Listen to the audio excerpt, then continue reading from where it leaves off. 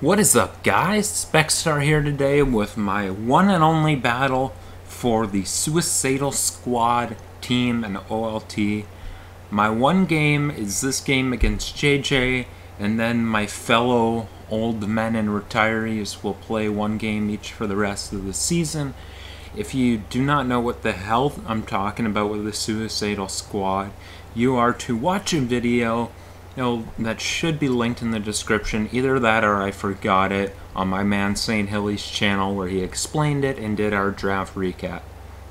So my one battle here is against an opponent who I specially requested here in JJ Gals.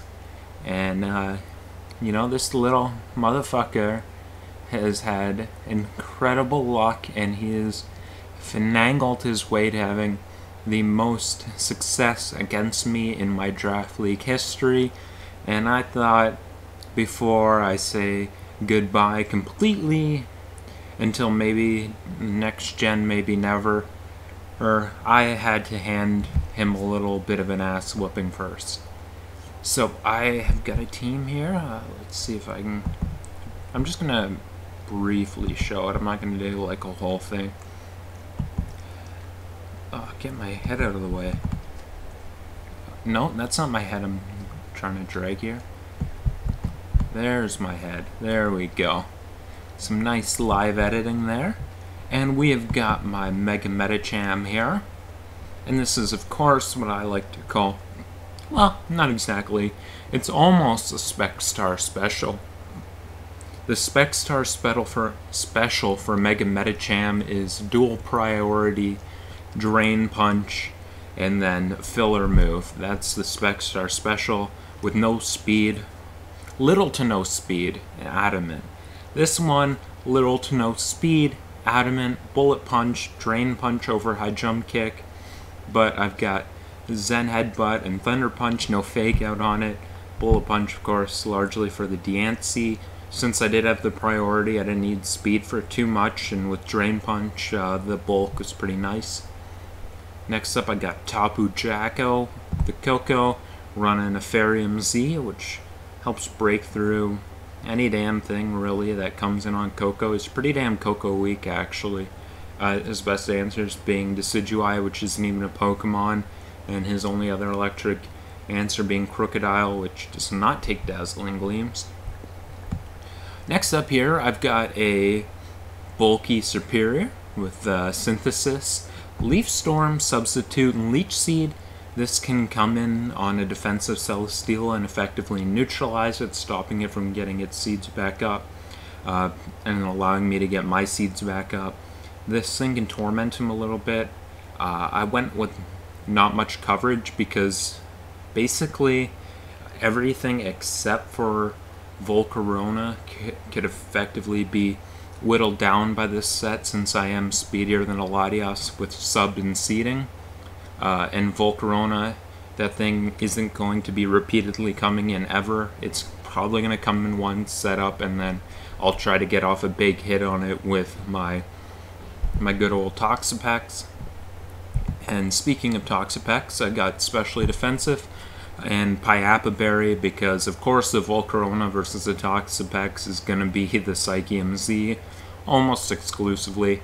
Liquidation will allow me to do some damage back to that thing, and then basically he had a poison type. I don't think it came. Yeah, it didn't even come. He did have one poison type to absorb toxic spikes, but that was pretty much all he had to really sponge toxic, so this vet's pretty much just spreading that. And I've got a Specially Defensive Gligar, which is just annoying for his team to break. Rocks, which he is of course pressured to defog away since he has the Volcarona. And then a U-turn, because this thing needed a decent bit of coverage, but it also couldn't run that since I needed, of course, Roost and Rocks, and like I said, toxic spreading is great versus him. And lastly here, I got the Diggersby, which is just pretty damn much set to break him. I got the Quick Attack on this thing as my only normal stat, because I know that Liquidation from Toxapex into Life Orb Adamant Quick Attack will be able to take out the Volcarona. making sure that thing's not a threat to sweep me. Alright, back to the replay, back to the fun stuff. So starting off here, I just wanted to lead off with my Mega Medicham because it could potentially be consequential if he did get the lead matchup wrong. And basically the only situation where I didn't love to lead off with Medicham is if he led Latias or if he led Decidueye, and I didn't see either of those as particularly likely. So I'm going to lead off with Medicham. He is going to lead off with Diancie, so I'm just going to make the safe play and click Bullet Punch. If he doesn't Mega Evolve and decides to stay in and click Moonblast, Bullet Punch is a roll to KO him, and Moonblast from him is a roll to KO me. So, you know what, I like those odds if he does go for that play. Plus, Diancie is more annoying to me with this particular matchup than Medicham is to him. He didn't bring a lot of what Medicham was good against. So I'm just going to Bullet Punch here, and he's just going to Mega Evolve, and the thing's going to die, so that's a pretty damn good turn one. He's going to go into Latias, and I'm realizing, like, the old man in me who is retired didn't prep too much for this thing. Didn't come in for free on anything, but I didn't switch in too comfortably on it. So I brought in my especially defensive Gligar. I know that if he's offensive, he won't go for the Ice Beam immediately, and I could pull a double if he did show to be offensive, predicting or at least scouting for that. And he actually did show to be defensive, so in this situation I know he's not going to be Ice Beam because that's not his most prioritized coverage to have in this matchup. So I am just free to get my rocks up. He goes on Crocodile, and I'm fine to just kind of see what that thing wants to do and U-turn out. This will bring in my Mega Medicham, and I'm actually just going to Zen Headbutt, thinking that he might want to go into the Decidueye here on a potential high jump kick. Instead, he stays in and knocks, and that's fine. I'm just going to go for a Drain Punch, as he does go into Decidueye this time. Looking at this matchup, I don't see a lot of value in Medicham, so I'm just going to go for a Zen Headbutt, trying to trade. I'm completely comfortable to make that trade if I have to. He goes on Crocodile. Latias will come in on Gligar, that'll give me a Roost. He brings in the Volcarona on the Gligar, and I'm happy to throw off my Toxic here. Now I'm going to switch into my Toxapex, knowing I can take one from this of anything he would throw off. He does go for the Z move, but I am specially defensive Pyoppa, so I'm good to Liquidation this. Pex, after Volcarona's gone, doesn't have much of a roll left, so I'm ready to let the thing go down. He's going to go Crocodile, and I'm going to go with my... I'm getting a little bit behind here. I might be going too fast with this. I'm going to have the Diggersby on the Crocodile. I'm going to switch into Gligar, which covers an Earthquake, or it covers the Superpower. You know what, I need to get my power ready, my mental faculties, because I'm getting a little bit behind. Just need a drink. Alright, so he brings in the Steela here, as I'm just going to pull the double into my Superior, as he's, I believe, Adamant Scarf on the Crocodile, so this will easily take up an Aqua Tail. As he has Steela in, I'm going to sub up, which could really... I'm thinking more about him potentially switching out here, but it also could cover, I guess, him potentially going for Toxic. If he does just attack me, I don't really care, because unless he's some kind of more offensive set with Air Slash, I know I can pretty much take anything from this. He's actually going to Totemize, but that doesn't scare me too much. I'm just going to go for my Leech Seed here. He goes for the Fire Blast here, and I get my Seeds up. I'm just going to go for another substitute here, just kind of feeling him out. Fire Blast's not doing nearly enough, so I know that I eventually win this. I just get a Synthesis and get my health all the way back up. He shows the Acrobatics here, which means, I guess possibly he could be a Berry, but he'd probably be sub if he had that, and it doesn't, most likely at this point it isn't, because it would need to have a move take Coco, so that's unlikely. More likely it's a weakness policy variant, I would think. So that's interesting to make a note of. I'm just going to resub up. He realizes he has to switch out. He goes into Latias. I'm quicker than that. I get to seed that thing up. He goes for Psychic, and then I'm just going to go for a few subs as he gets seated. I get absolutely everything back. This thing is a major pest to him. He doesn't... After Volcarona went down, he did not have anything for this left. So I'm going to go for my Leaf Storm here, actually trying to get my boost.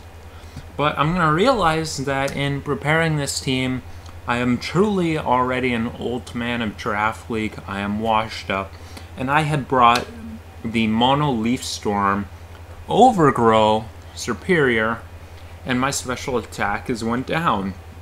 Now, if I was contrary, like I was supposed to be, this thing sweeps right here. But that will not be the case. I'm going to be Overgrow, which means I'm going to have to switch out here because the Decidueye is going to beat me. I'll have to go to my Medicham here. I know he has to Roost, and I want to pressure him. He goes in a Latias. I go for Zen Headbutt.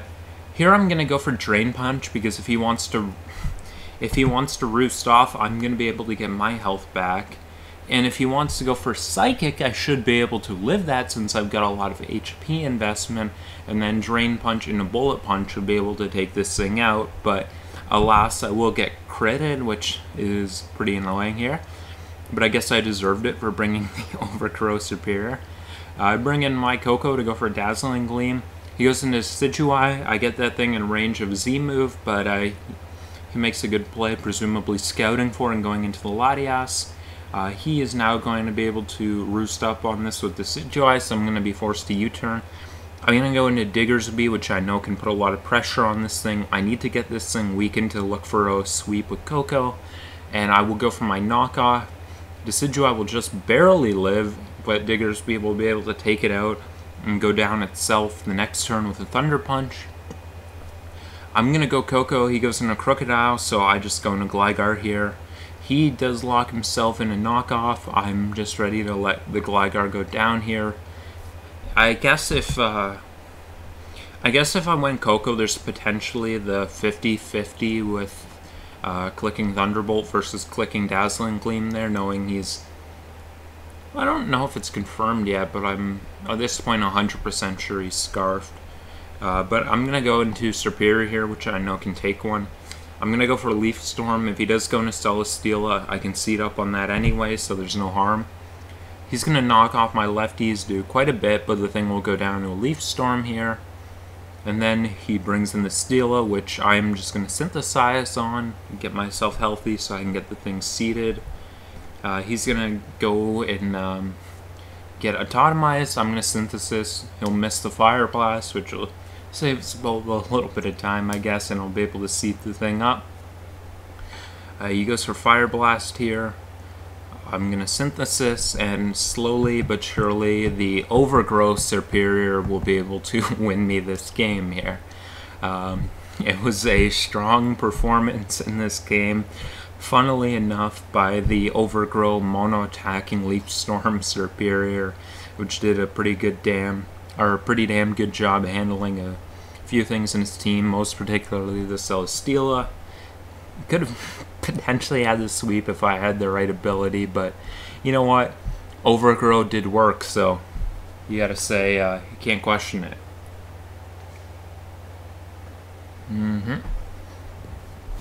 So that will be my one and only game for the Suicidal Squad. I hope you guys enjoyed it, and I hope you guys catch some of the other games. I think the plan's to get them uploaded.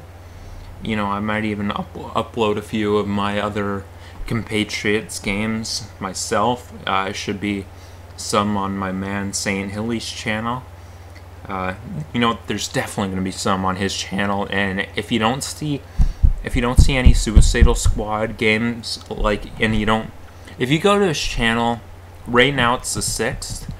If you go on his channel on the 13th and he hasn't uploaded Greg's battle, because before I did this game, Greg played his battle, and I'm not going to spoil it. If you don't see it within 7 days on Saint's channel, just start disliking videos, but he'll have it up, so don't worry about that. Alright, I want to thank you guys for watching. Have yourselves a good night.